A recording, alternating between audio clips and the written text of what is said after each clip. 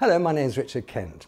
I want to talk to you today about the first law of thermodynamics. This is the basic of all physics.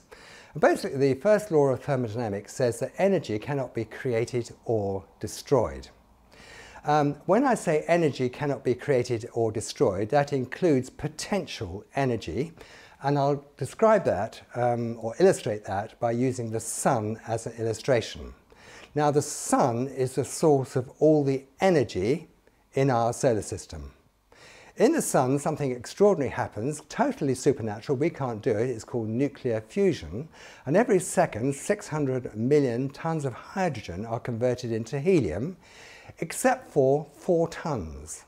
And those are converted into heat, light, and energy, and are really, really important because the heat and the light is really important for planet Earth, even 93 million miles away, because we need the heat and the plants need the light for photosynthesis. So you can accept that the sun is really important. But the sun also has a great deal of potential energy in terms of hydrogen, which has not yet been converted into helium. It's a bit like a piece of coal. If you look at a piece of coal, if you look at a piece of coal, you're looking at potential energy. It's not been put on your fire or in your furnace yet. It has potential energy. So if you put that piece of fire into a furnace or into a fire, then energy would be released. So we come back to the original statement, is that energy cannot be created or destroyed. And now we look at evolution. What do they teach us?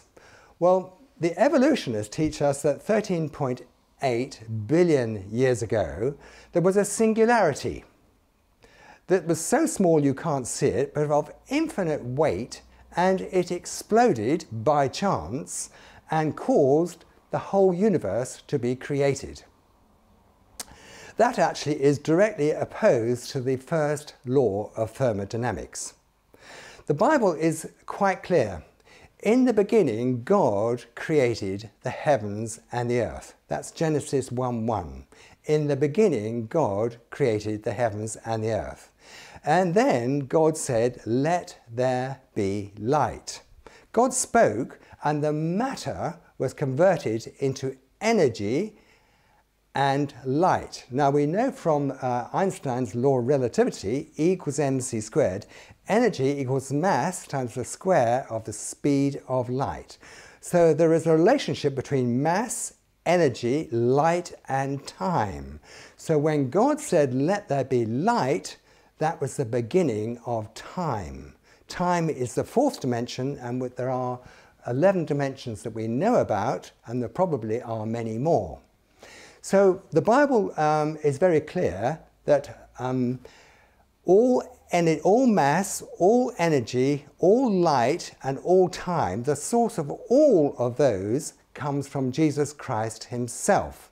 However, the evolution has a God of chance.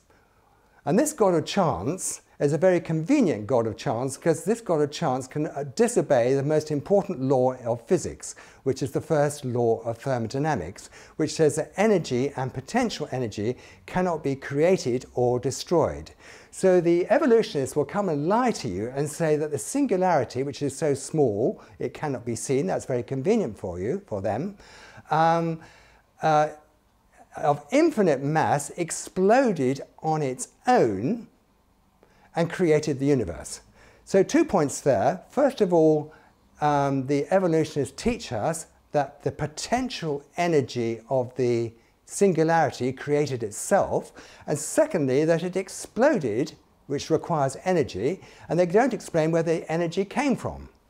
So, do I believe in evolution? It's absolute rubbish. Is it a lie? Absolutely. It's complete and utter lie. There is absolutely nothing in common between the Bible and evolution. I think it should be called evolution.